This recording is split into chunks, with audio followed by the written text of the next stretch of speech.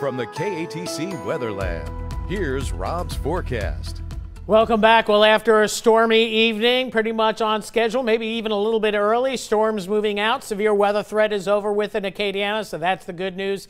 Let's get into it and show you what the big picture was with this low pressure system that was moving generally well north of the region. You can see on the backside of the system, we have some snow up here in Oklahoma, and we're going to get, we have one front moving on through this evening. Secondary front up here, that's going to be coming down for tomorrow night into Friday, and that's going to bring us the winter chill back to Acadiana. Now, as we look at the big picture, as we dial into all 6 Doppler radars, including KATC's Doppler radar, you can see the big picture with rain and storms. A lot of cloud to ground lightning, eastern Louisiana. That's where the severe weather threat continues this evening. So here's a 6-hour loop, and notice this activity right here.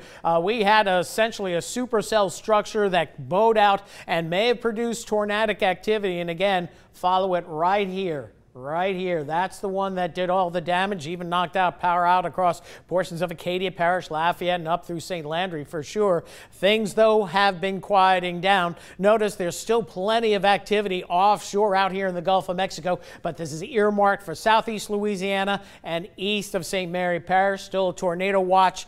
It was in effect here. Farther to the east, they're clearing most of that, but might see more severe weather watches into Mississippi and Alabama overnight tonight. Last 15 minutes or so, you can see how we still have some lingering light showers across the area, so still 30–40% on your rain chances, but the bulk of the heavy activity has been off to the east of us. Again, you can see those spotty showers, and we'll bring it down into Vermilion Parish, seeing some showers Forked Island to Intracoastal City. Certainly still quite wet from about Franklin area on southeastward, Franklin Baldwin area on southeastward, where it's going to continue to rain. But notice where the lightning's kicking into Terrebonne Parish over by Houma and east of Thibodaux. This is where there continues to be a severe weather threat over toward Dulac as well. But that is the good news. Again, just to show you where we had the damage tonight, the main reports of damage, possible tornado in the Grand Prairie area of western St. Landry Parish, a fair bit of power lines down here, and then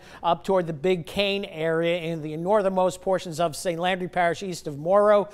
More than likely some damage across the region there. And as we look at the big picture, you can see there were tornadoes where we thought they would be most likely into Mississippi, but we don't have all the reports yet, so we'll see how we get the information coming in tomorrow on exactly what type of weather. We certainly had 70–80 mile-an-hour winds. Were they tornadoes with more higher winds? Probably, more than likely for both locations. And rainfall, everybody catching a ½ inch to an inch and a half of rain, and then some isolated spots catching 3 to 4 inches of rain. So as advertised, another soaker across the area. But fortunately, all that mess continues to move to the east as we head toward daybreak tomorrow. It's going to be cooler, temperatures in the lower 50s. And as we head into our Thursday afternoon, we'll be in the mid to upper 60s. It's going to be a gorgeous day. Going into tomorrow night, here comes front number 2. Out ahead of it, maybe some shower activity during the wee morning hours of Friday morning, but that should move out, so we'll keep rain chances low for Friday, but plenty of clouds in the forecast for Friday.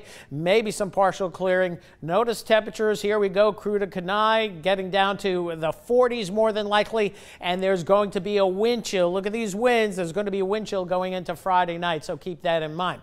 Temperature-wise, near 50 tomorrow morning. Tomorrow afternoon, upper 60s as mentioned. Tomorrow night, near 50 again, maybe upper 40s, and then as we head into Friday afternoon, low to mid 60s. Friday night into Saturday morning, here we go, parade times in the 40s and 50s, and then as we head towards Saturday morning, we could see readings dipping down into the upper 30s to lower 40s, and even a little bit colder Saturday night. So 50 the low tonight, your rain chance at about 40%, most of us drying out, so that is the good news. Some breaks in the clouds more than likely over the next few hours. Then tomorrow, pattern does a 180, mostly sunny, seasonable temperatures, high near 70 degrees. Nice breeze out there. Tomorrow's the best day of the week. It goes a little bit colder as we head into the weekend, so it's going to be a cold weekend. May not get out of the 40s Saturday, depending on the cloud cover. Low to mid 30s Saturday night, Sunday morning, and maybe a freeze for northern portions of Acadiana.